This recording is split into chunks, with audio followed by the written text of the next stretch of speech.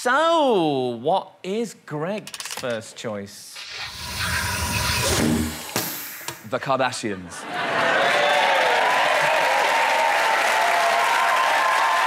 Whoa! Thank you and goodbye. I thought we'd start big. It's hard to know where to start, really.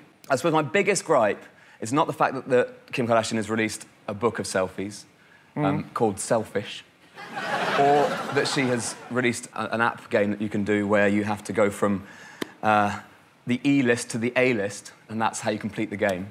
That's annoying. Take it from me, it's a very long game.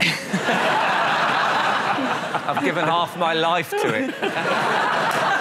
So those are two annoying things. But right. The thing for me is that when I was growing up, we used to watch rubbish telly and look at rubbish reality stars and go, oh, they're embarrassing, aren't they?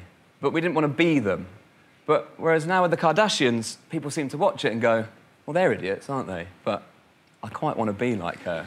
And it feels like there's a lot of particularly young girls that want to be like the Kardashian girls, and for that reason, I'm going to try and put them into room 101.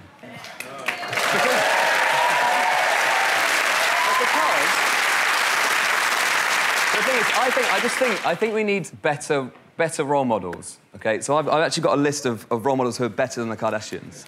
Would you like to hear the list? Well, it's a 29-minute show, you see.